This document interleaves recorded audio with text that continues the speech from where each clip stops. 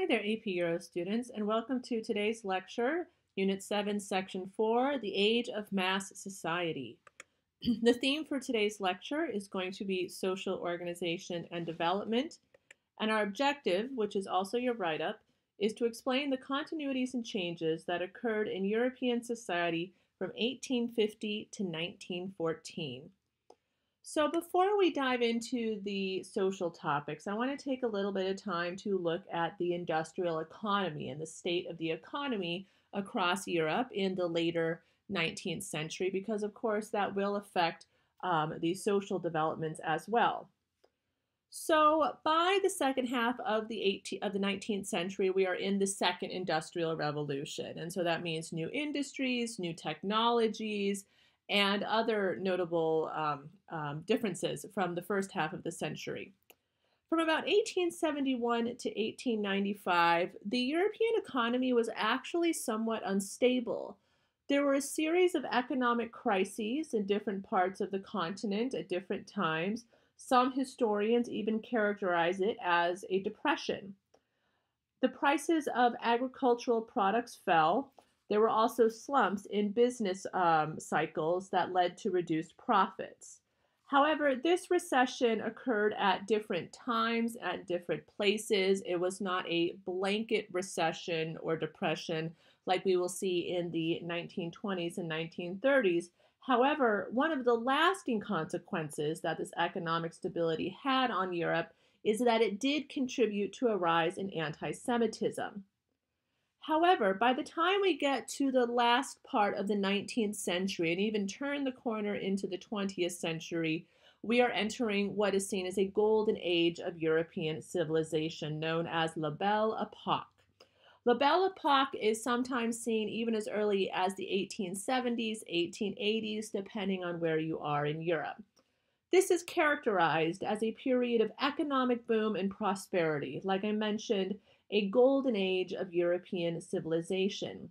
This period was characterized by optimism, relative peace across the continent, and significant technological innovation, scientific discoveries, and new cultural and artistic movements, which led to a flourishing of the arts that we learned about in a previous lecture.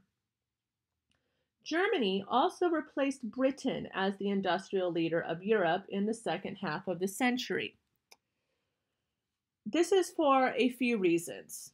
First, Britain's early lead actually made it more difficult for Britain to modernize their factories and their techniques. Also, British entrepreneurs were suspicious of new technologies and were therefore reluctant to invest. The British also did not form as much scientific and technical education in their state, whereas Germany did. And many of the new fields in the second half of the 19th century and in the second industrial revolution required more training and more scientific knowledge for these scientists and these engineers and these industrialists. And so Germany supported that relationship between science and technology by investing significantly in their education and their training for new scientists. So Germany, again, will replace Britain as the industrial leader of Europe. Now, Europe is also divided more or less into two economic zones during the later 19th century. We have our advanced industrialized core, which includes Britain, Belgium, France, the Netherlands, Germany, Austria, and northern Italy. So primarily Western and or Northern Europe. This advanced industrialized core enjoyed a higher standard of living, decent transportation, and a healthy, well-educated population. However, we also had the peripheral areas of Europe, which had a much weaker industry and economy. That included parts of the Austro-Hungarian Empire, Spain, Portugal, Russia, the Balkans. We can also add southern Italy to this list. And this is because these regions were largely agricultural. They provided food and raw materials for the advanced industrialized core, and industrialization was slow to take hold in these regions. Now, this economic division of a wealthier Western and Northern Europe and a poorer Southern and Eastern Europe, this continues well into the 20th century and even to some extent is aggravated with the development of communism following World War II. However, we are starting to see the development of a true world economy unlike anything we've seen before. New technologies and new means of communication and transportation resulted in a truly global economic network. This network was dominated by Europe, of course, because of its industrial and military superiority. And this world economy also emerged because of new patterns in agriculture. For example, lower transportation prices also caused many food prices to drop, notably various types of grain. Also, agricultural labor was now scarce and more expensive because of the increased use of machines and technology. And finally, some countries began specializing in some foods over others. So there might be regions of Europe that would specialize in dairy or regions that would specialize in another type of food production. And that expanded beyond Europe as well, whereas certain regions of the world, which frequently became European colonies, could provide certain raw materials or certain food products that may not be available in Europe. And due to advanced and increased transportation, those food products and those raw materials could reach a wider market. Another indicator of the spread of the world economy was the spread of the Industrial Revolution to Japan and, of course, to the United States. Specifically in Japan, the imperial government embraced and promoted new industry. The Japanese government built railroads, they hired foreign experts, and they provided a new universal education system based on applied science. So, like the Germans, they invested heavily in scientific and industrial training. However, the Japanese did experience many of the same issues that came with rapid industrialization and urbanization, such as significant gaps between the rich and the poor, a low standard of living, miserable living and working conditions for some. All of these things would also occur in Japan, just as we saw them occur in Europe.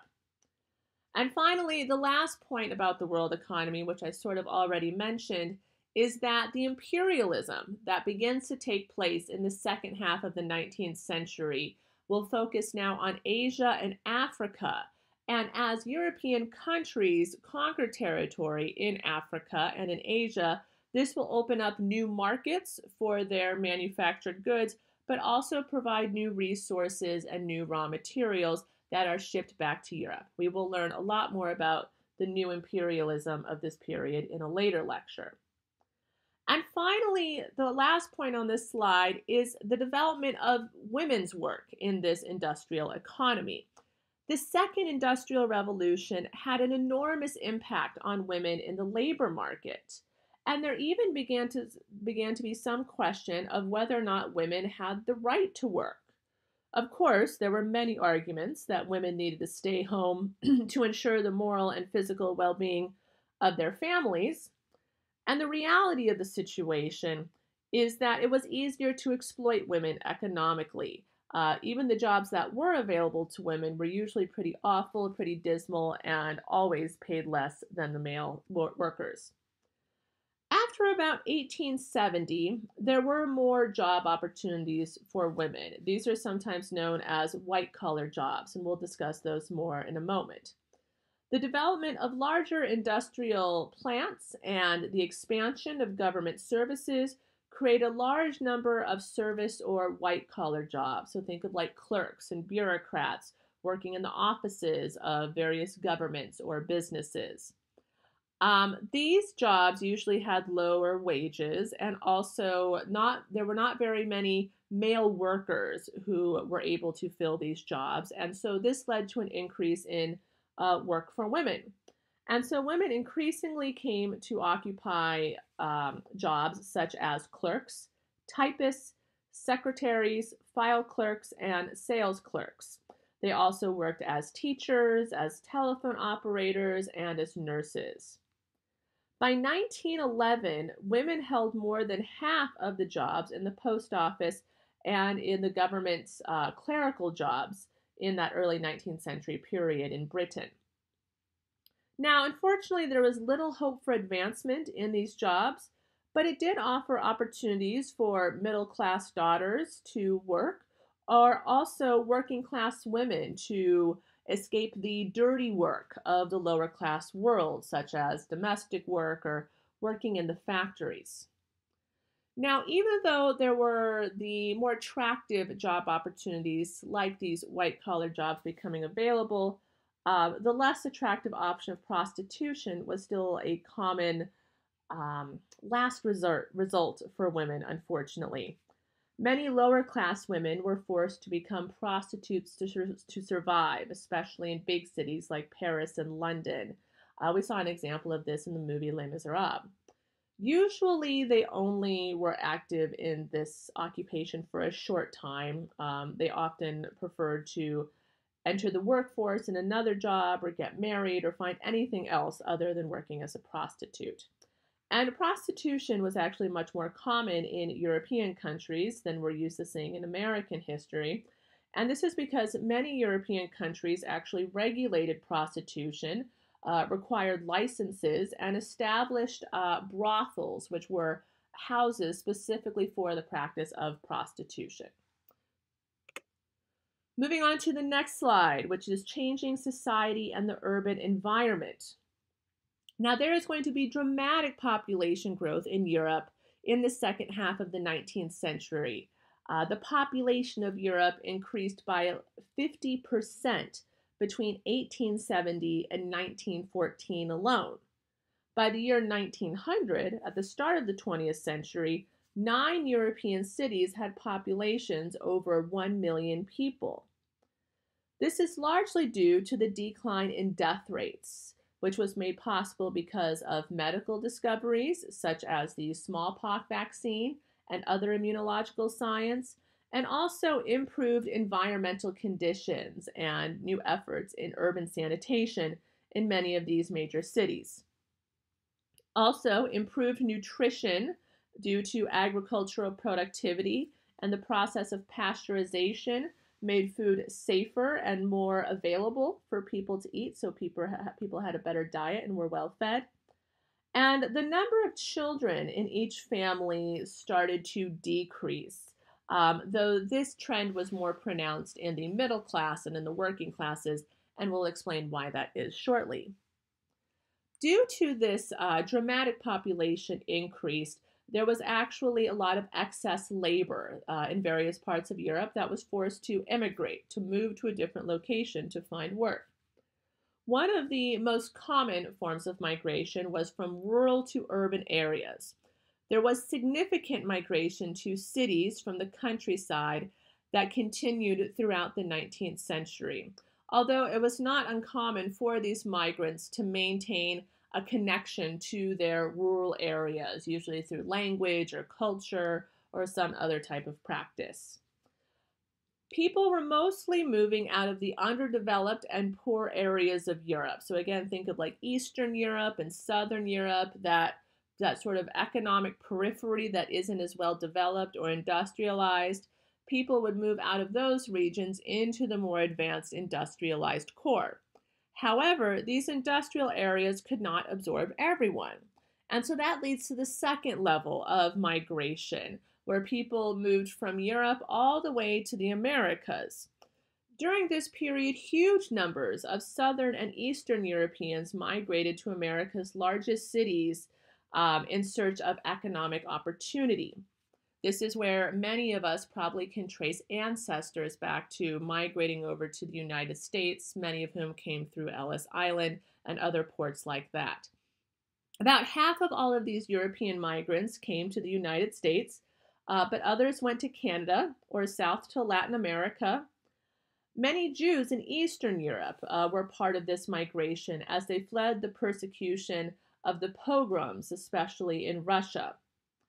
And many of these people were also fleeing areas that had failed agriculture. They were no longer able to support themselves in agriculture. This is especially common in southern Italy, and so they moved either to cities in Western Europe or all the way across the Atlantic to the Americas.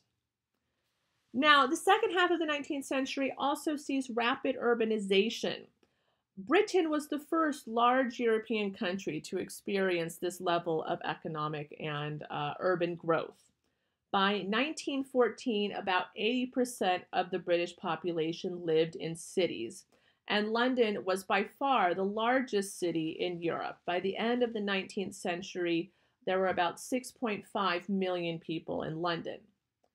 Industrialization continued to attract these huge number of workers to the cities, and as we know, this working class became known as the proletariat, and people were driven out of the countrysides out of sheer economic necessity. Fortunately, the health and the living conditions improved significantly in these cities during the second half of the 19th century, which brings us to the next bullet point, is that there was an increased emphasis on public health.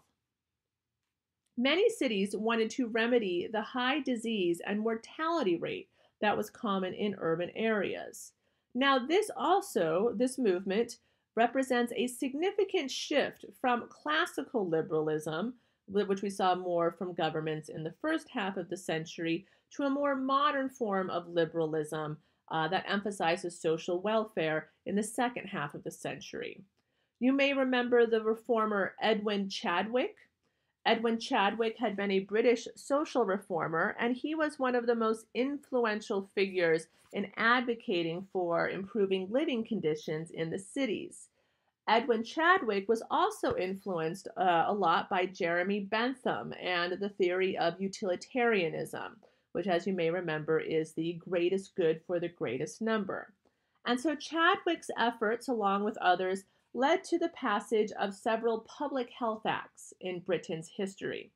Specifically, the Public Health Act of 1875 in Britain created running water and sewage systems in the cities. This is part of what is called the sanitary idea that led to improved water and sewage systems in cities across Western Europe in the late 19th century. This was a dramatic engineering feat that also significantly improved the health of urban cities. Being able to dispose of human waste and provide clean drinking water is so important for urban health and sanitation. And so by the 1860s and 1870s, many European cities had made significant progress in the area of public sanitation. This also supported the fact that many urban centers were redesigned in the second half of the 19th century. So public health also supported the redesign of many of these major cities. The older layout of these cities that was common in, say, the Middle Ages and early modern era was much more compact with defensive walls. But this was no longer practical with the expanding urban population. These cities kept growing and growing. And so as a result, working class slums were frequently demolished and replaced with things like retail stores and museums and cafes and theaters and parks, basically areas that became recreation for the middle class. And those working class slums would be established somewhere else. France, of course, took the lead in this process during the reign of Napoleon III, when Baron Haussmann was hired to redesign the city of Paris, and other cities would follow that lead, notably Vienna and Berlin and others. Part of this redesign also included the incorporation of public transportation. By the 1890s, the electric streetcar had revolutionized city transportation, and this facilitated the creation of suburbs on the outskirts of cities, which of course were neighborhoods for the middle class. And also, as the cities expanded, the population would spill into neighboring villages. Those villages became incorporated, which of course allowed for the expansion of these suburbs. Also, electricity in the later part of the century led to the creation of London's subway system in the 1860s, and then Paris also began to build their metro system in 1900. And of course, subways and metros and trains became a very important factor for public transportation in Europe, and they still are.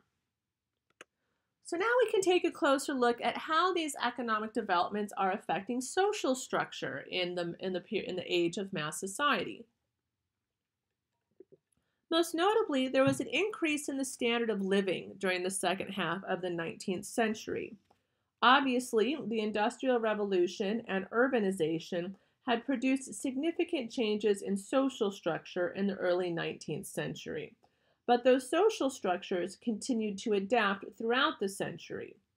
However, the gap between the wealthy and the working class was still huge. And this period, especially the later 19th century, is sometimes referred to as the golden age of the middle class, the golden age of the bourgeoisie. Now, specifically, we can see how the standard of living increased in Britain. So, earlier in Britain, wages and consumption, meaning consumerism, had already increased by about 50% between 1820 and 1850. And now, increased wages and consumerism could be seen elsewhere in Europe in this post 1850 period.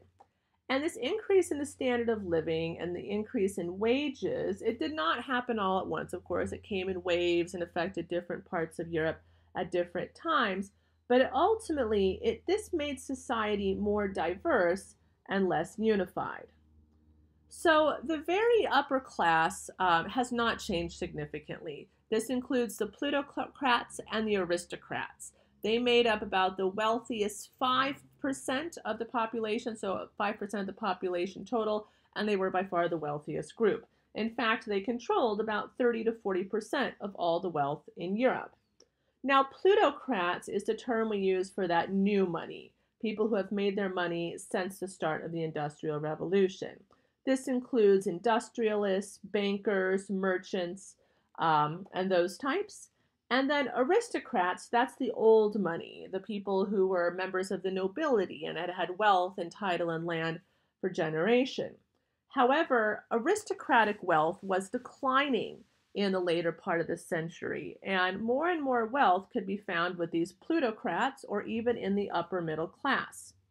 Now, this group was almost always educated and had important professional jobs, and it also was increasingly common to see the old nobility and aristocracy go into business or arrange marriage with the plutocrats, with the new money, in order to sustain their social position.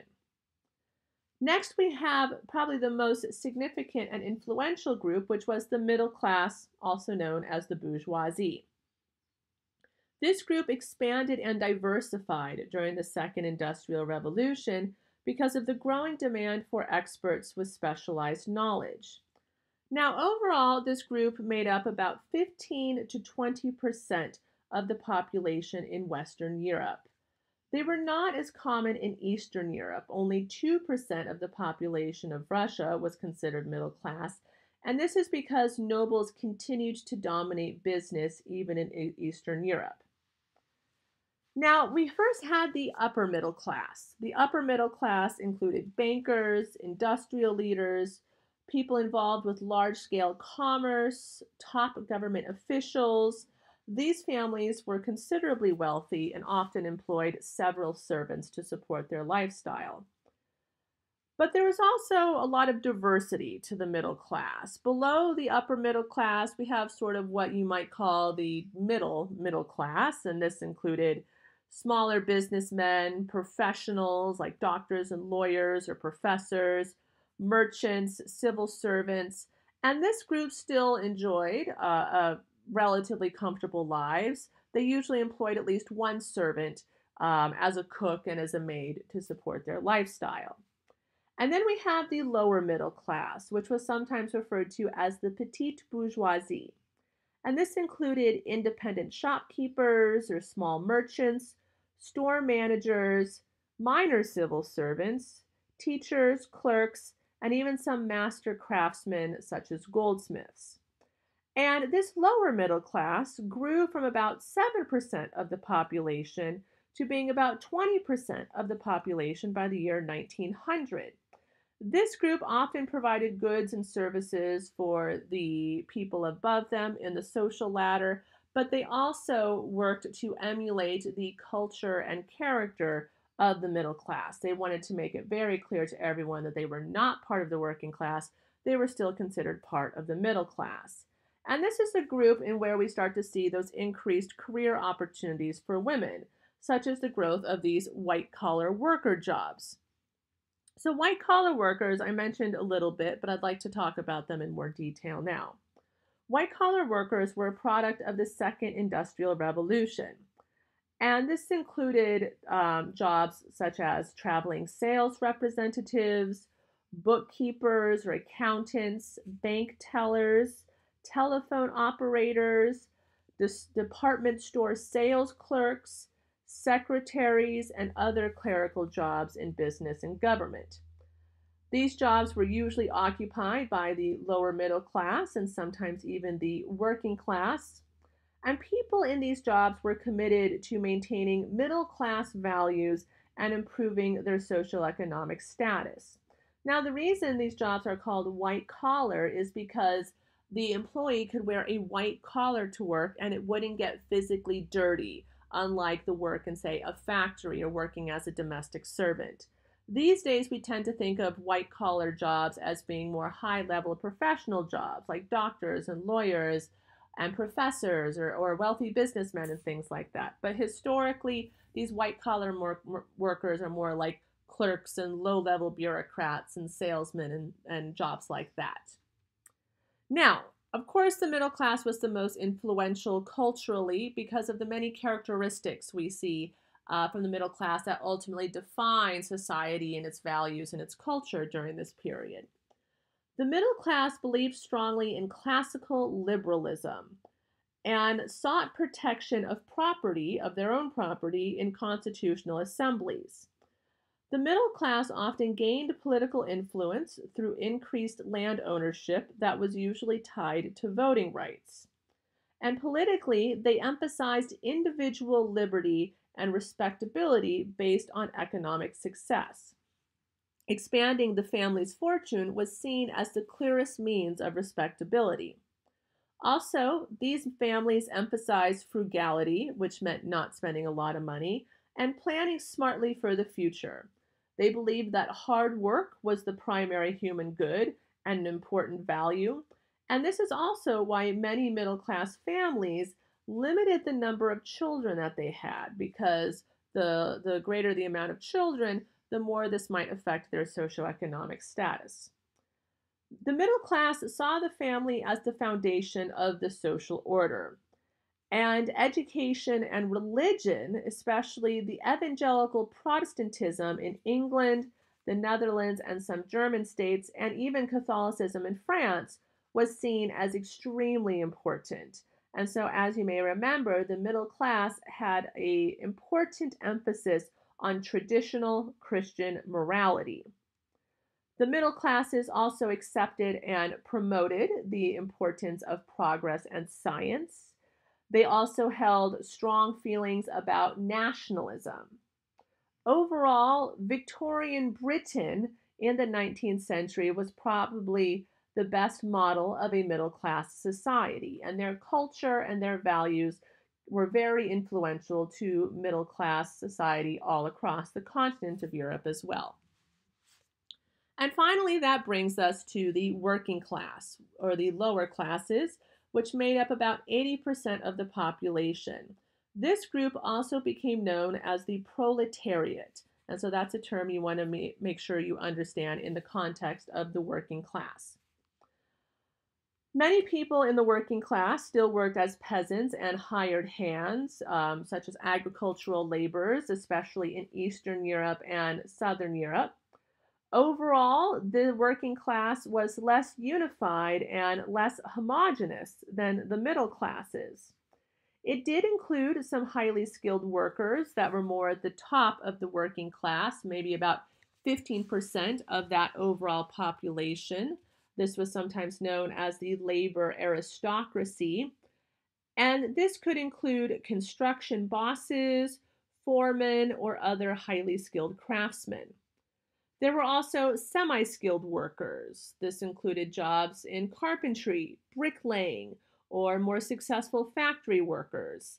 And then the vast majority were considered unskilled workers, which often worked some of the more dismal jobs in the factories where labor was very disposable, or they worked as domestic servants, although mostly women worked as domestic servants.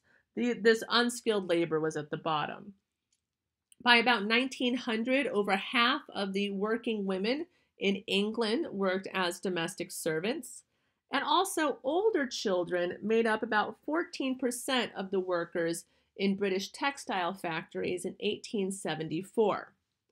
Now, many peasants and members of the proletariat tried to share the values of the middle class in their demeanor, in their values, of course, supporting that traditional Christian morality as much as possible. However, after 1870, we do finally start to see real improvement in the living and working conditions of the proletariat. At times, in certain places, members of the proletariat might even have some leisure time and disposable money to enjoy the recreational activities afforded to the middle class. Now, there's also going to be some significant changes occurring in the European family structure, such as new marriage patterns. Romantic love became the most important reason for marriage by 1850, but a companionate marriage was still the ideal, meaning that people still, yes, they wanted to marry for love, but more than anything, they wanted to get married so that they had a companion for economic security. The rising standard of living in the later part of the century made it possible for people to marry at younger ages. But economic status was still an important issue for many groups, the lower class and especially the middle class. Middle class women were monitored extremely closely by their parents, and this is reflective of those traditional Christian morals because chastity, meaning their virginity, was paramount. It was the most important thing. However, middle class boys were not monitored nearly as much as the girls. Fidelity in marriage, that means loyalty in marriage, was particularly emphasized in the middle class, again, as a traditional Christian value. And the high rate of illegitimacy among the working class decreased after 1850. So that means there were not as many children being born out of wedlock. Now, the high rate of premarital sex continued, but more couples would choose to marry if a woman became pregnant. And also, prostitution remained an option for some women. However, the customers of those prostitutes were usually middle and upper class men because men were able to wait and marry later in life, and they tended to frequent prostitutes to entertain themselves in the meantime. Now, let's look a little bit more closely at the role of women in the second half of the 19th century. Women remained legally inferior and largely defined by their family and their household roles. This is closely connected to how the middle class glorified domesticity. Marriage was seen as the most honorable and available career for women, and frankly, it was also an economic necessity because the single life for women could be very difficult. Most middle class women were able to afford to stay home and be a wife and mother. And also, many of the new consumer products of the period made life easier for these stay at home middle class women. The middle class also began to limit the size of their families. Children, because they wanted to maintain a certain socioeconomic status, children were seen as dependents and not as wage earners. And therefore, children and parents began to develop closer, more affectionate relationships. And there were many changing attitudes towards children, and families began to encourage more childhood activities and let children be children. And now there were children's games and toys and other consumer products marketed for this age group and this sort of period of childhood. Overall, there was a decline in the birth rate and also some use of birth control in the later 19th century, especially after 1880. A very important factor in the evolution of the modern family, which continues into the 20th century, was a decline in the number of children born to the average woman. And so middle class families tried to utilize more family planning to limit the number of their children. And working class families did as well. But of course, there were no effective forms of birth control in this period. And that sometimes meant that women resorted to more unfortunate options like abortion or infanticide or abandonment. And so that actually encouraged the more acceptable forms of family planning, which was largely abstinence at this point. Overall, women were defined in a lot of ways by the cult of middle class domesticity. Middle class mothers had more time for childcare, they had more time for domestic leisure, but still, there was this belief that leisure should be used for constructive purposes, because again, hard work was the primary good, according to the middle class. Middle class women did have the support of domestic servants to maintain their middle class lifestyle and image, but many middle class families actually struggled more than they liked to admit. Most middle class families could only afford one servant, if anything.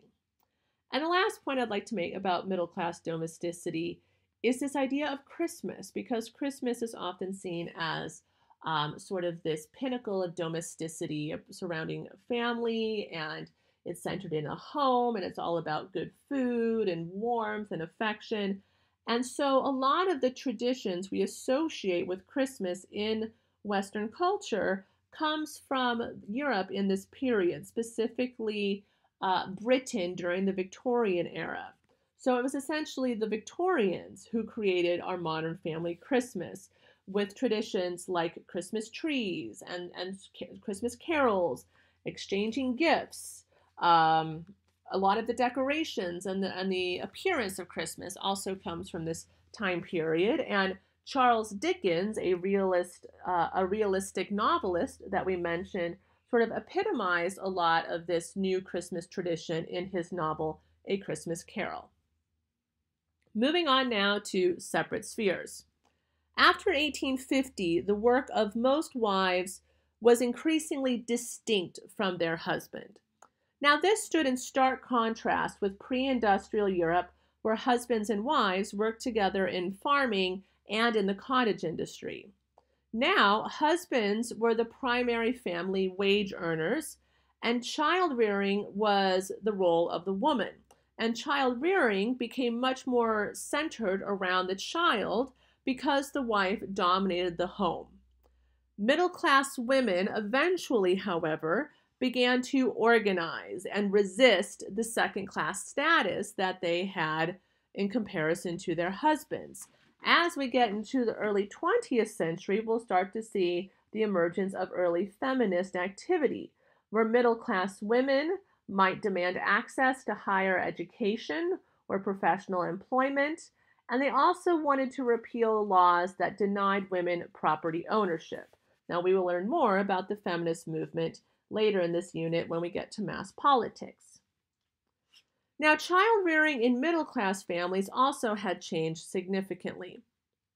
The lower mortality rates for children resulted in parents becoming more emotionally involved in their children's lives.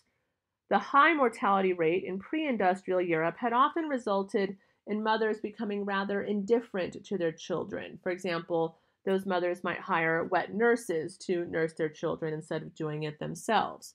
But now mothers increasingly breastfed their own children.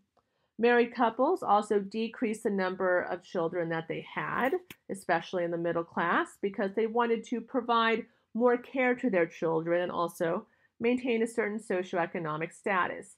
And this trend of fewer children in families continued well after World War II in Europe. There were more products for children and more products such as books on child rearing, toys, clothes, things like that for children. and parents were now much more intent on improving the economic and social condition of their children. Now, child rearing in working class families was not quite as leisurely or luxurious. Yes, there were improved conditions for working class mothers and children, but unlike middle class children, the working class children did not remain economically dependent on their families. Usually, working class boys and girls went to work for themselves as soon as they reached adolescence. They would break away from the family and go work as a domestic servant or in a factory or something else. And this actually became a pattern that the middle class children and teenagers would eventually start to follow later in the 20th century, as also that we see more of the youth movement and more independence for the youth in the post war period of Europe. But that's another story for another day.